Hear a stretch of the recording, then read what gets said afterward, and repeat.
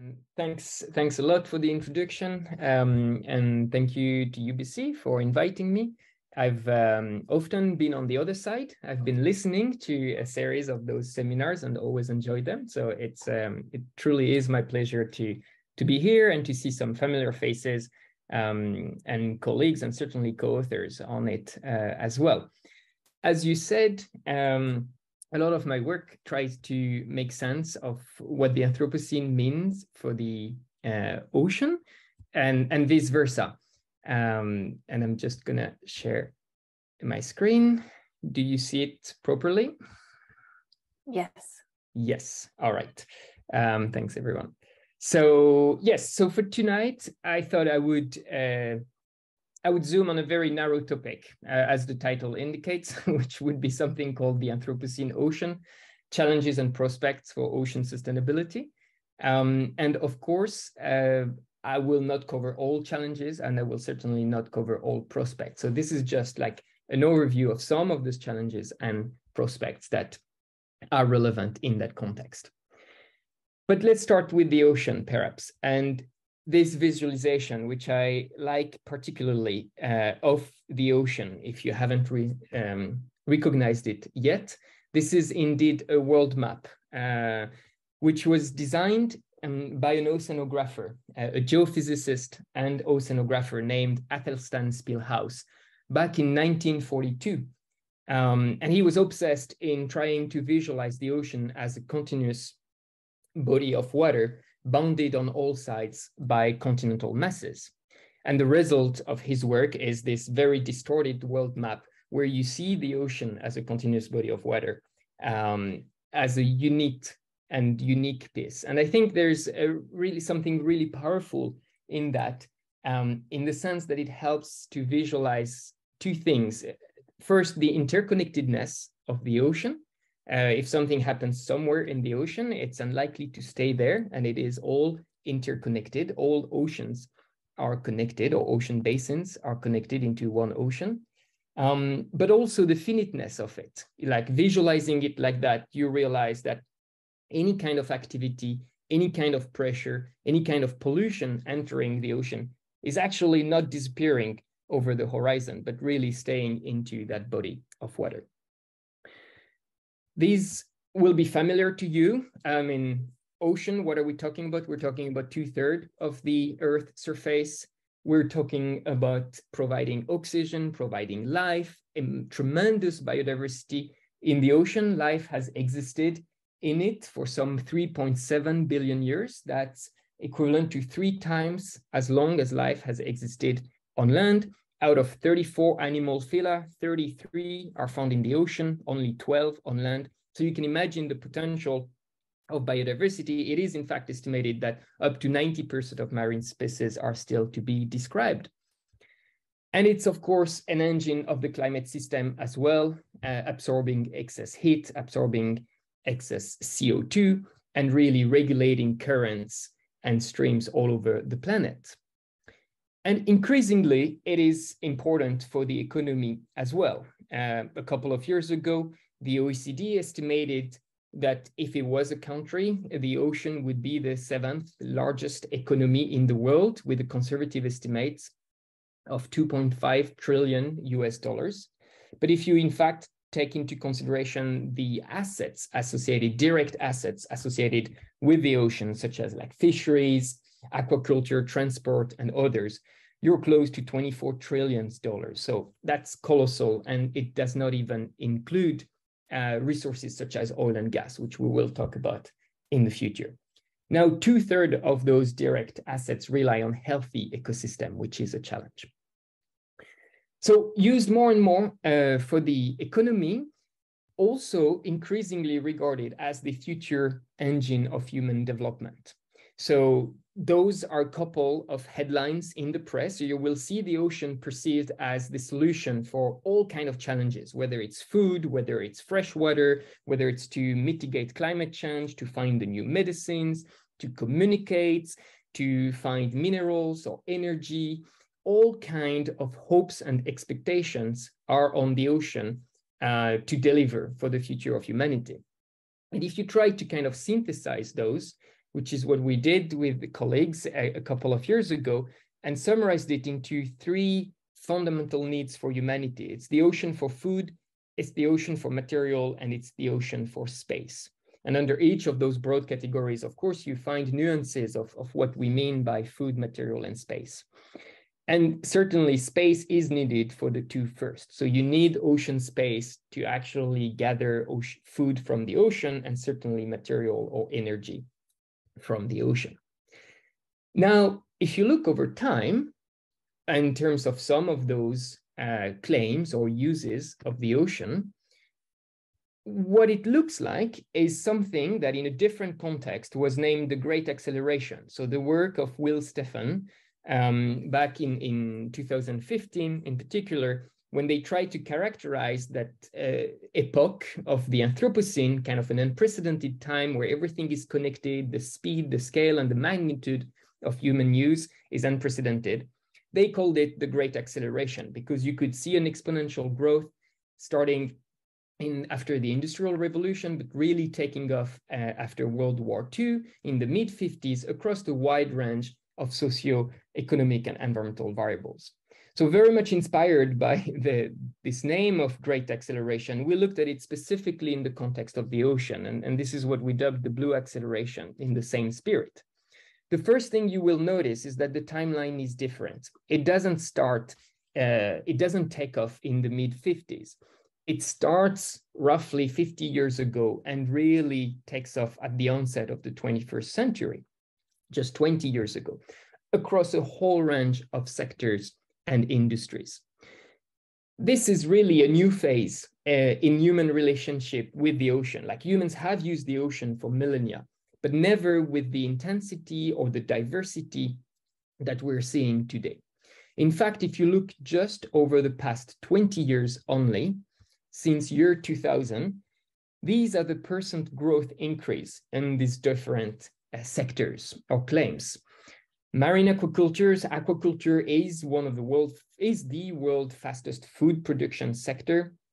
And here what you're seeing is that it's an 160% growth. Most deposit, like hydrocarbon, large discovery of hydrocarbon like oil and gas deposits over the past 20 years of conventional oil and gas deposits have happened offshore. 70% of those have been found offshore as opposed to land. Marine genetic resources, that's more than 13,000 sequences that have been associated with the patents. This is used for biomimicry, for the biotech sectors. And I could go on and on over all sectors. The offshore wind farm, for instance, what you're seeing is a 51,000% increase. That's like 500-fold increase in the global capacity of offshore wind farm. Shipping has quadrupled in just 20 years, the container shipping. Submarine cables, over the past 20 years only, it's more than 1 million kilometers of cables that have been laid on the seabed. Those cables, for the fun fact, account for 99% of international telecommunication. So, like, it's really the backbone of the global internet and by extension of globalization. And so on, all over the place, for freshwater, for minerals, etc. And that is, to a large extent, what you could refer to as the Anthropocene Ocean. So it's kind of a new reality of the ocean today that we are seeing with this expansion of humanity into it. But the Anthropocene Ocean can also look like that, unfortunately. On the top left corner, this is Rio de Janeiro in 2016. This is a dead zone with anoxia and millions of individual fish dead because of lack of oxygen. You will recognize a hammerhead shark taken caught in fishing net, or bleached coral reefs in Belize, or even the stomach content of a black-footed albatross in Hawaii a couple of years ago that has ingested plastics, thinking it was food.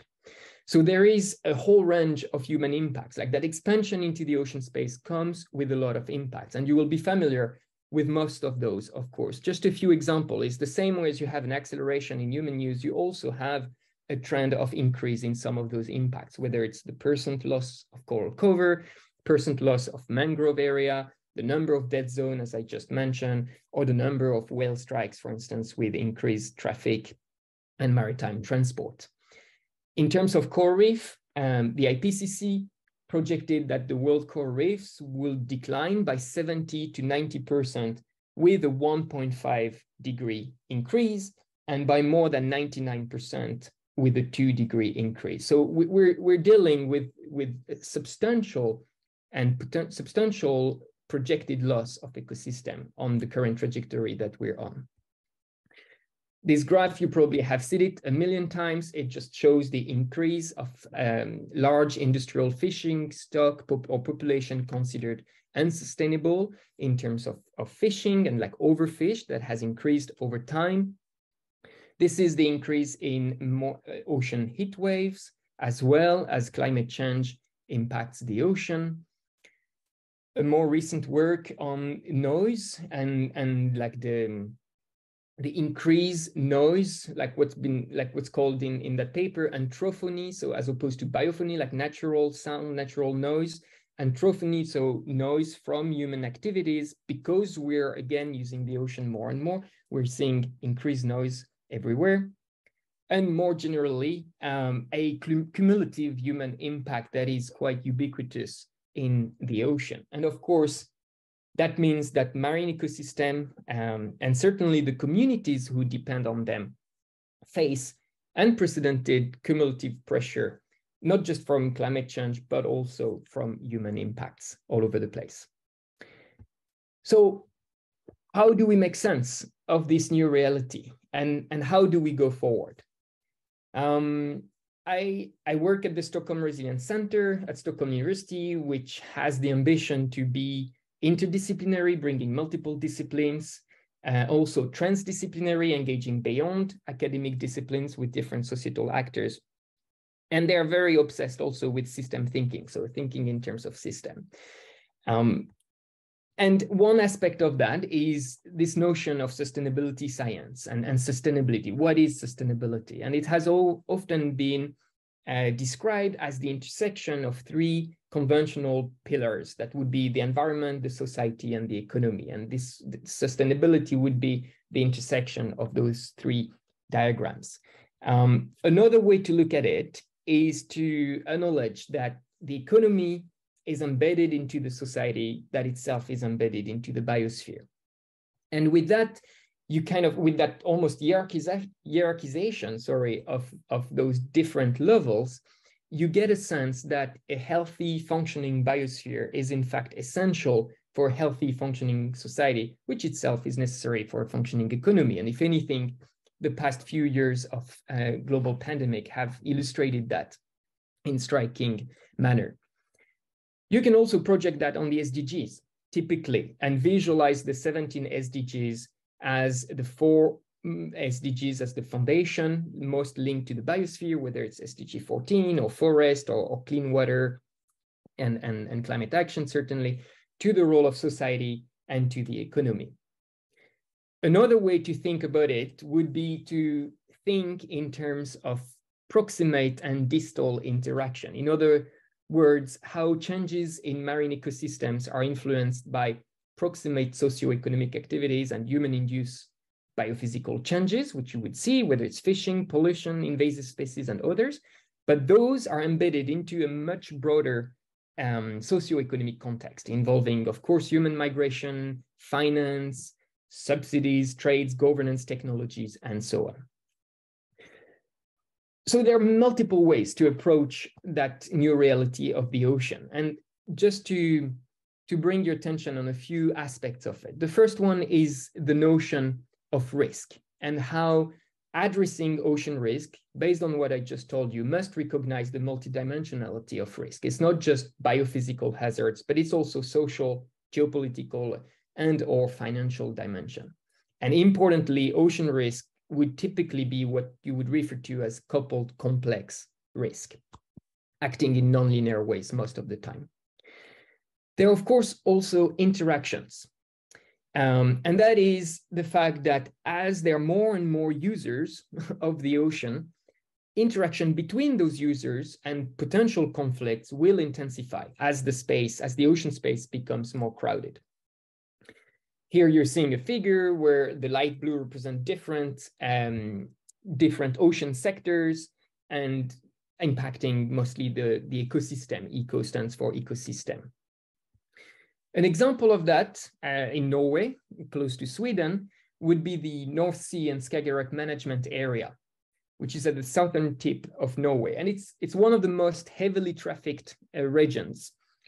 The seabed there contains oil, gas, but also minerals. It's one of major commercial fishing grounds. It's also an aquaculture hotspot with salmon farming in the different fjords. And because of those same fjords, it's highlighted as a cruise tourism favorite destination. So those are just a few of the sectors that are actually happening in the same area. Now, each one of those sectors individually have projected growth in the coming years from 4-fold to 5-fold increase, right? So salmon production is saying 5-fold increase by 2050 in this region, 5-fold increase in cruise visitor, the tourism industry says. Meanwhile, offshore wind farm capacity are saying we can quadruple, and there are more oil and gas licenses being issued. Likewise, there are increasing number of seabed mining licenses being issued by the Norwegian government.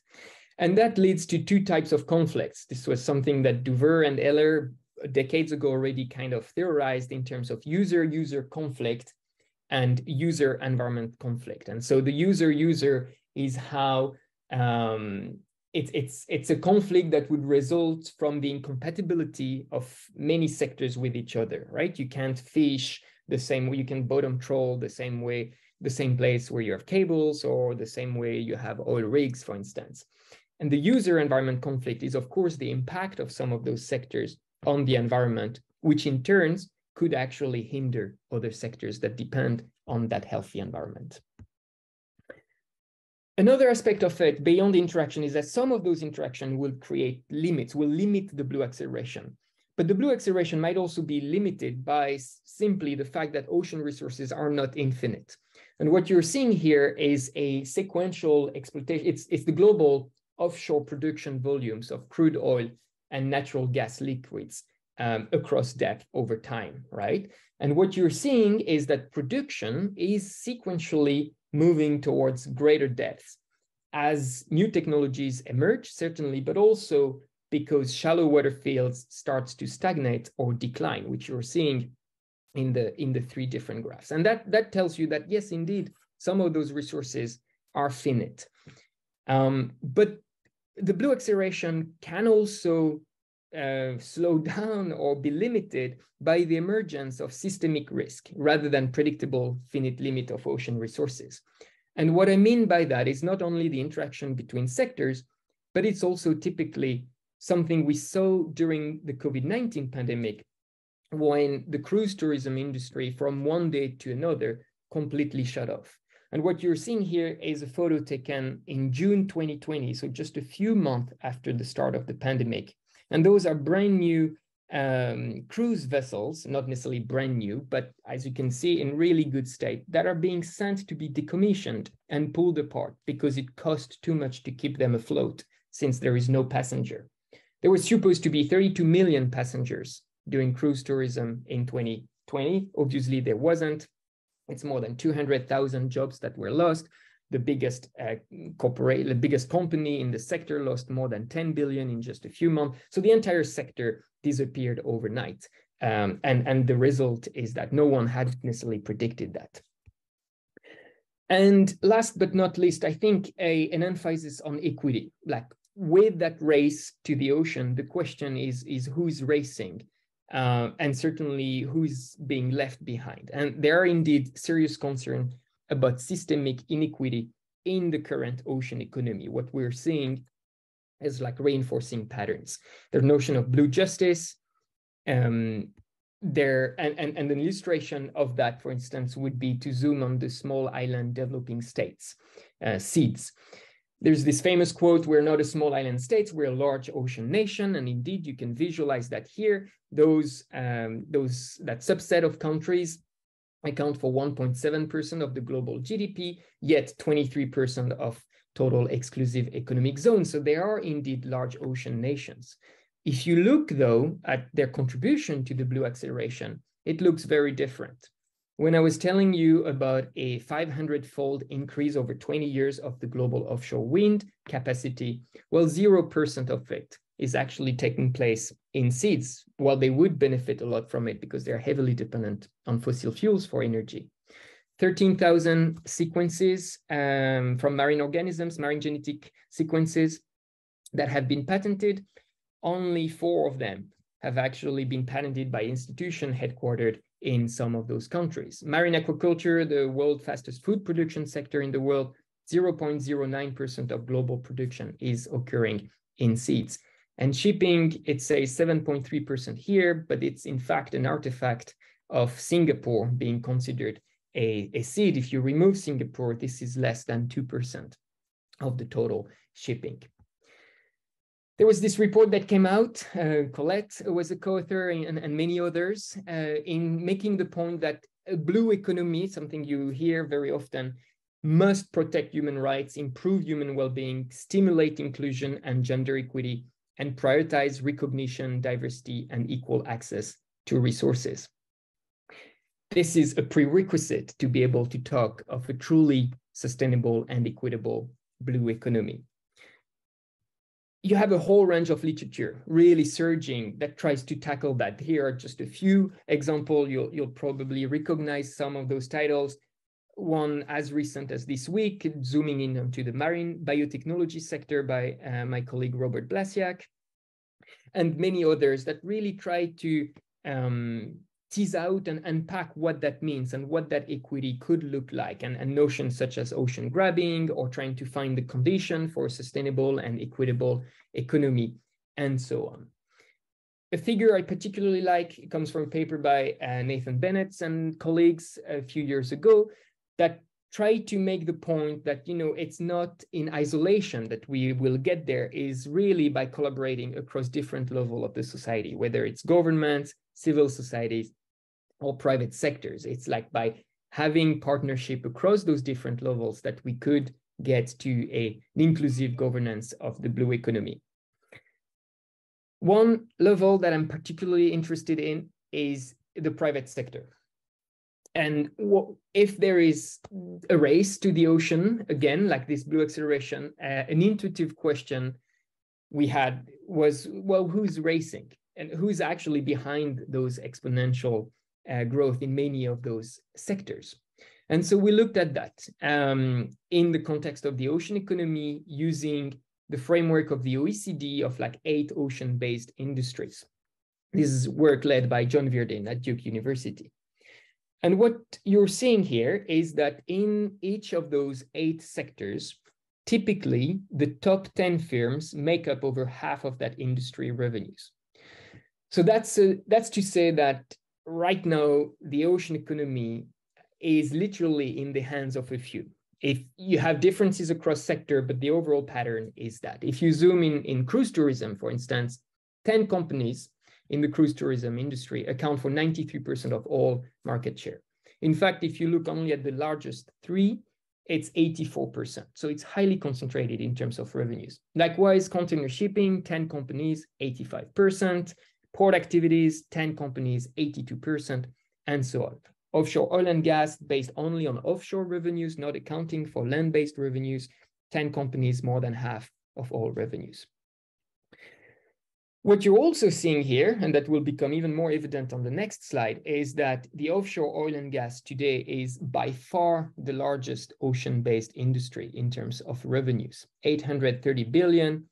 The next one estimated it would be marine equipment and construction, an order of magnitude lower than that.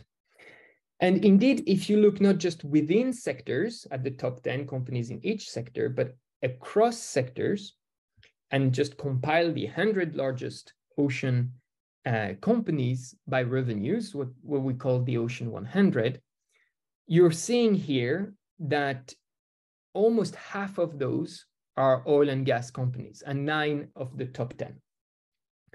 And that is striking, right? Because there is almost a mismatch between the aspiration of a blue, sustainable, and equitable ocean economy and the reality of today's extraction paradigm from the ocean, which is heavily dominated by oil and gas.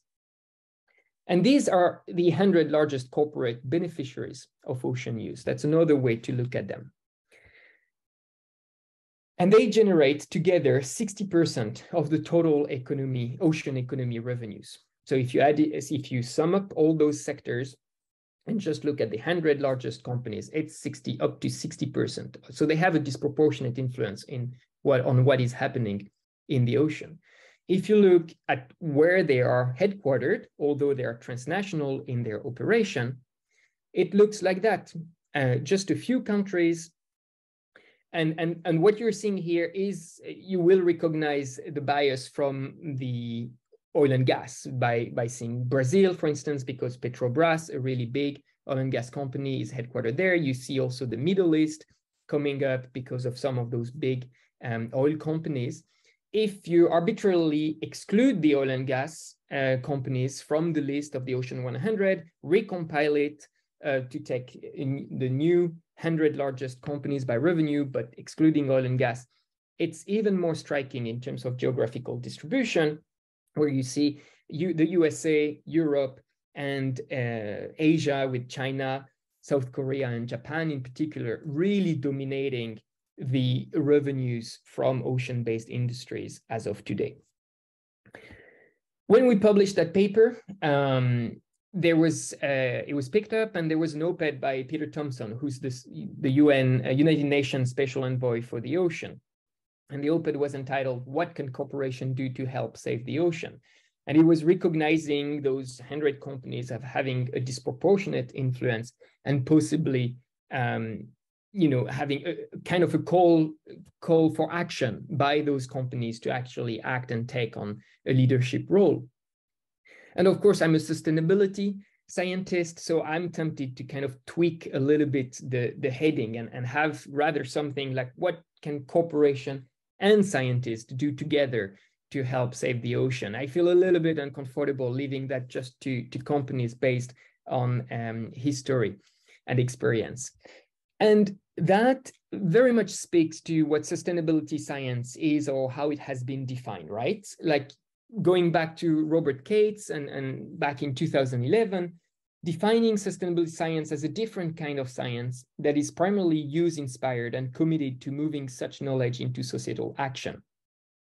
So the key here is to recognize that sustainability scientists can act as change makers. And in that sense, they can have a critical role to play in translating knowledge into action and ensuring that decision-making is based on the best available science, and that sustainability doesn't just become a buzzword for the corporate world to kind of legitimate and justify business as usual. But it's easier said than done. Yet we tried. And so in the next couple of slides, I'll tell you about an initiative that has been running now for a bit more than 6 years, entitled the Seafood Business for Ocean Stewardship, SeaBOS, which tried to connect science and business, connect fisheries and aquaculture, and connect seafood companies all over the world. Those were the three kind of pillars of it when we started that. And in practice, what it looked like was identifying the largest seafood companies in the world across different segments, both wild capture and aquaculture and feed production as well, and try to engage new dialogue with them for ocean stewardship. So can they lead a global transformation towards sustainable seafood? Given their disproportionate influence, can they be stewards of the ocean? Who are those companies? As I said, there are 10 of the world's largest companies in seafood. Here you see the name and the logos. It's 10 companies, but together it's more than 600 subsidiaries, right? So those companies are really big conglomerates operating across the whole planet. It's more than 400 different species that are procured, sourced, processed by those companies. Its annual turnover above $30 billion, more than 100,000 different employees, and conservative estimates of their total share of total catch above 10%. And in specific fisheries, if you look at Alaskan pollock, for instance, or bluefin tuna, you get much higher number, certainly across above 20 or 30% for just a handful of companies. How we went about it, I can't go into all the details, but in a nutshell, it's been a series of dialogues, starting back in 2016 with the first Keystone Dialogues, as we called it, referring to them as Keystone actors in the spirit of Keystone species in ecosystem, and trying to move and co-produce knowledge with those companies at a CEO level first, and later, not just at the CEO level, but also with different operational staff, with different meetings over the years, and trying to move on the agenda of sustainability with a set of 10 commitments that addresses the big issue in the sector, from climate resilience to the use of antibiotics in aquaculture, to the presence of illegal fishing or unreported, undocumented fishing, IUU fishing, but also carbon emissions or forced labor, and so on. So really trying a range of 10 commitments that the CEOs agreed to tackle.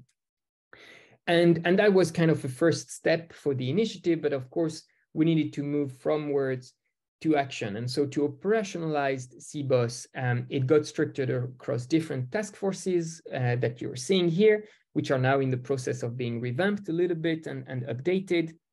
But in essence, different task forces led by companies, supported by scientists, trying to tackle the different commitments and the different challenges I just mentioned. Fast forward to 6 years and a series of dialogues. Later, what it led to is the beginning of starting to see results, which is encouraging at the same time as it's not enough. So I think that's going to be the red thread for debriefing on that initiative.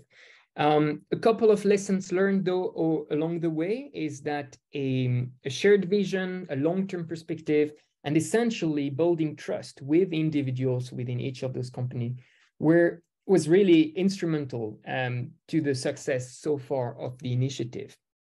Also recognizing that learning has been multidirectional. It hasn't just been science to business.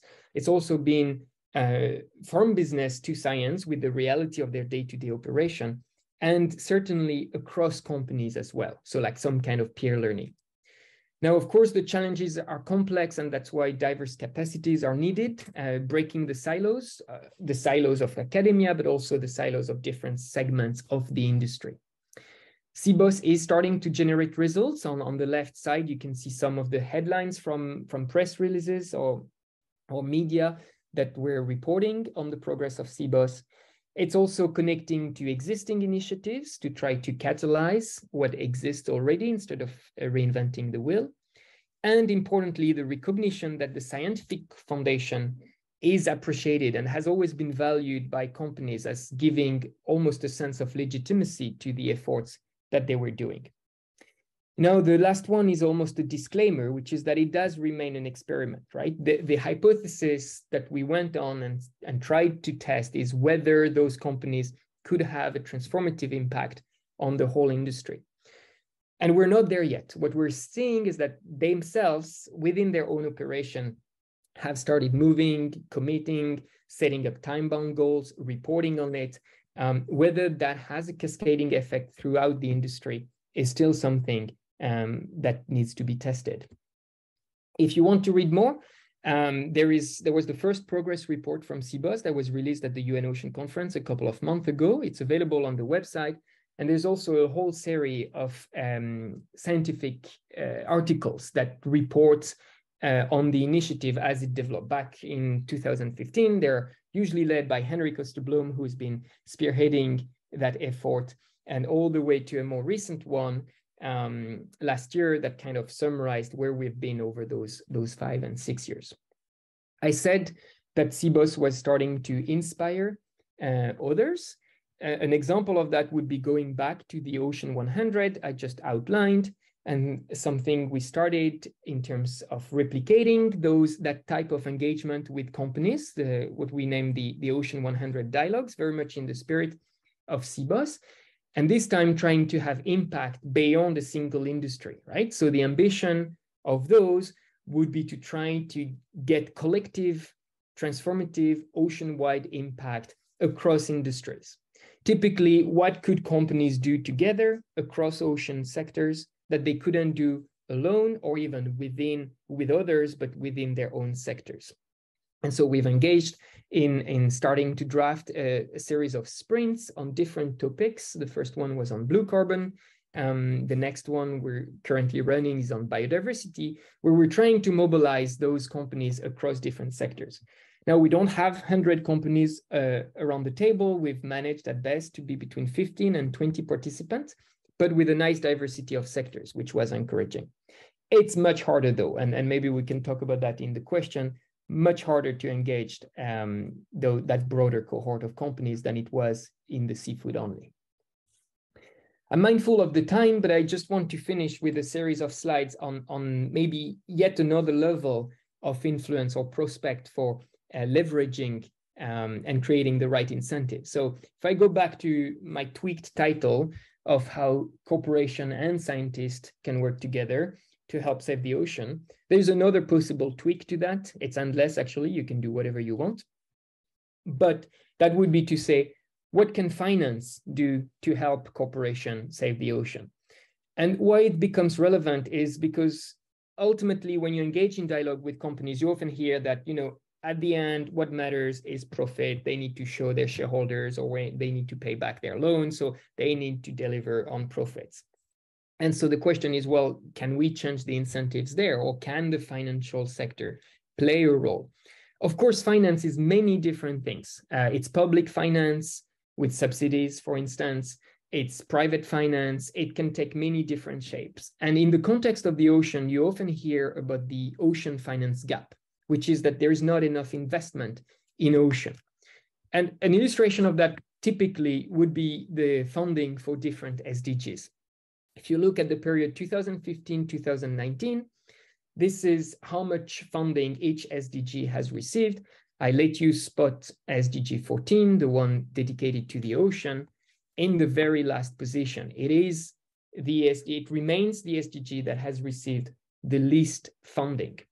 Another illustration of that ocean finance gap, you can find it in a paper by Rashid Soumela and many others on how to finance a sustainable ocean economy, which highlights that in the last 10 years, less than 1% of the total value of the ocean has been invested in sustainable projects through philanthropy and official development assistance.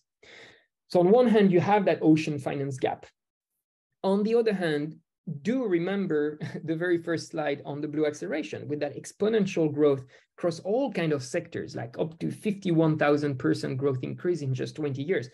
That requires capital and that requires financial influx. So where is that money coming from and who's benefiting from it? And that's where you can start linking the trend, the companies that are operating it, and the prospect for a different type of finance, which would be corporate finance, which is the finance that companies receive to operate. And we looked at that again specifically in seafood, but this is something we could look in different sectors as well, and try to identify different leverage points where the financial sector could influence companies' behaviors or operations. And I'll zoom in on the two first here, like the banks and the stock exchanges. The shareholders, you're probably familiar with it, is like individual investors in companies owning share of a company and having a voice to influence the governance of it. What we found in the seafood context is that it was very diluted. There was no key shareholders that had shares in many different companies. So it was not such a promising leverage point. On the other hand, banks are. And why they are is because loans, credits from banks, account on average for more than half of all external financing a company would receive. So it's really important. And banks also have that capacity and power to tailor the terms of the loans how they want, right? In something that's called a loan covenant, which is a contract between the borrower, the companies, and the financiers, the bank, that decides the interest rate and so on. And that is a fascinating mechanism to introduce sustainability criteria as part of the covenant, which is not the norm now, but you do have examples of that. One example, for instance, is the NYK. It's one of the biggest shipping company, like car container shipping company in the world. that received $500 million from a syndicate of loan, a consortium of different banks given to that shipping companies, and where the interest rate is coupled to the sustainability performance of the company. And in that case, the reduction of greenhouse gases emissions. So the lower the emissions, the lower the interest rate. On the other hand, if the emissions increase, then the interest rate increase, therefore creating some kind of financial incentives for the companies to do better. Another example in the seafood sector would be Thai Union that secured $400 million loan from different banks as well, where this time there are a set of different targets when it comes to traceability of their product, also transparency and the establishment of onboard observers or like onboard cameras to kind of track, to increase traceability and transparency in their operation. And the more of those targets are achieved, the lower the interest rate. The CEOs of that company at the time said that it was the first time that being sustainable was actually being profitable. And what's encouraging is that you see the trends increasing over time. So you're seeing a rapid pickup of that mechanisms of sustainability linked loans, which is good.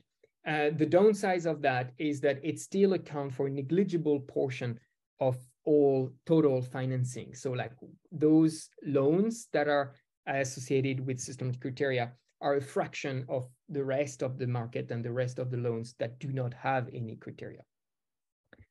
Now, finishing on the last maybe leverage point I wanted to highlight is stock exchanges. So stock exchanges or stock market is where a company goes if it wants to become public. So like increase brand exposure, increase the number of shares, and open its shares for the public. So people like you and me can actually buy shares in a company. And that creates a unique opportunity to scrutinize firms and again, to take sustainability into consideration.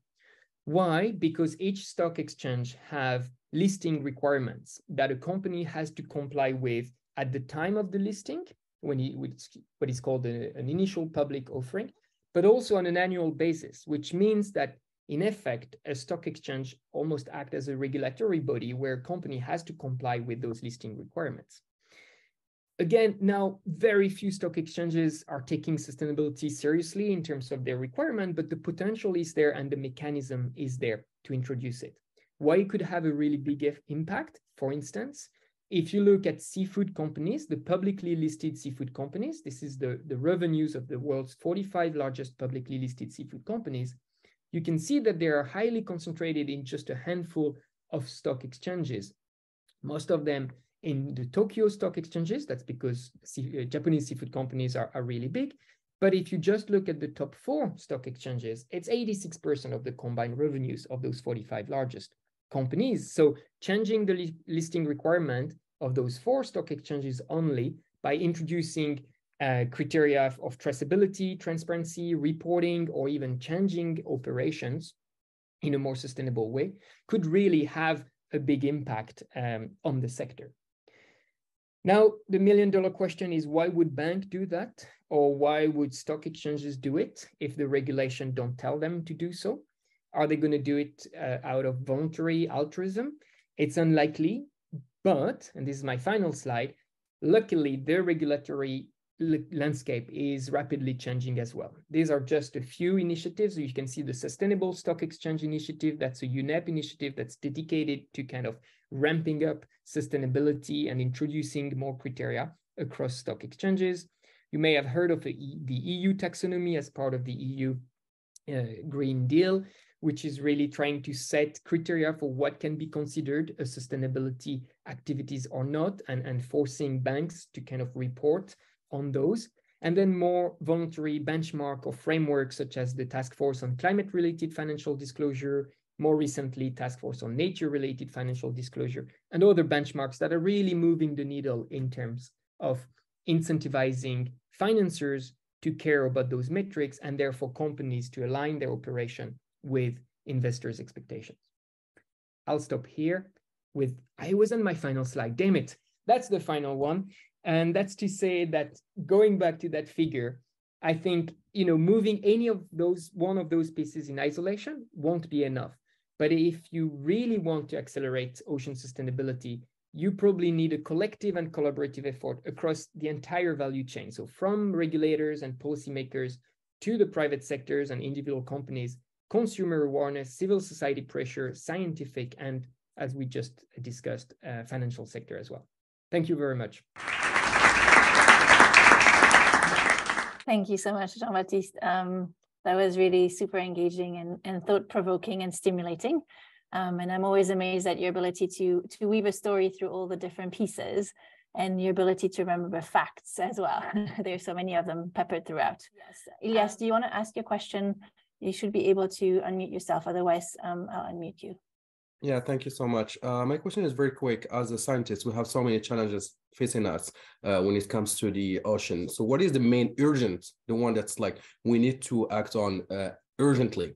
I know everything is important, but we need to direct our decision when we think about research questions. That was my main question here. Thank you. It might be the hardest of the evening, Elias. It's a legitimate question, but I don't think I do have a legitimate answers. It's hard one. I mean, it depends who you're gonna ask. Some people will tell you plastic is the most urgent thing happening in the ocean. Others would strongly disagree with that and tell you overfishing is. Climate change certainly is kind of the background of everything happening. I'm tempted to kind of evade a little bit the question and say is that you should join forces with other disciplines. So my answer to that would be, you can't address all the challenges, yet they are there. So pick one you care about and then connect with others that actually care about other challenges. And I think, again, going back to the collaborative and collective effort might be the way to go about it. I think there are too many to pick from to give you a single one, in honesty. I think I got the point. The most urgent one is the one you care about. Thank you. Okay, I'll read out Lauren's question.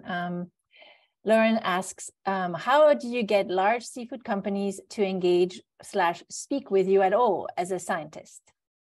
Yeah, that's a good question, and a lot of that is reported in some of the papers I've highlighted. So do feel free to visit the website or some of those papers, or even send me an email afterwards and go more in depth. In a nutshell, it's been a very long process. So it started with an identification totally independent of the companies of who were the big actors, and having identified a dozen of those, then a lot of bilateral conversation to try to convince them of the value of joining a meeting with other companies. So it's been a lot of, over a period of 2 years, individual conversation with just a very few scientists presenting themselves as coming from a publicly funded university in Sweden, which at the time had still this credibility, international credibility when it comes to environmental science. I believe it's being eroded rapidly now, but at the time we had it. And so convincing the companies that there was value in that. At the same time, the seafood was going through a severe crisis of public relation with instances of forced labor in different sectors and different markets of the seafood, which probably and most likely also incentivized company to join. So it's almost if what we were proposing to them was quite timely in terms of engaging and reflecting on the transformation for sustainability. And I must say that it was back in 2014, so almost 10 years ago now, soon. I think it would be different today as well, because you hear more and more of coalition fatigue. So there are so many people knocking on the door of some of those companies that they don't really know where to go or who to listen to. And I think we benefited from a landscape that was less crowded at the time, and to be able to motivate them in engaging. That would be a short answer. Thanks, Davy. Sonia, do you want to unmute and then you can ask your question to Jean-Baptiste? Sure. My camera is not working, but very quickly, maybe phrase more general, I would say, what's your vision on the role and contribution of indigenous people in moving to the ocean sustainability approach that you described at the very beginning, where we look at it from, you know, the biosphere and then moving up to, so what's your experience and what's your vision in that respect? So that's, I guess that's two different, the vision and the experience is two different things, because I have a very limited experience in it. So I can't speak of an experience of engaging with those indigenous communities, because I haven't. A lot of my work has focused on the very other extreme, which is like the biggest of corporate actors in that landscape. When it comes to the vision, though, I see it as absolutely essential. And it goes back to the multiple benefits that the ocean is delivering, the sense of place, values that I didn't talk about during the talk, but in terms of cultural aspects, sense of place, and so on. So I think indigenous, engaging those communities as part of a sustainable and equitable ocean economy is a prerequisite. And that's the whole challenge of the equity and a lot of the literature I highlighted, right? It's right now, they're not there. They're not in the picture of that discourse. I mean, oil and gas is considered part of the blue economy in Europe, which doesn't make sense neither. And you're going to have a lot of those conflicts. So I think it's absolutely essential, but I can't talk of my own experience because I haven't engaged. I've looked at the other side of the picture.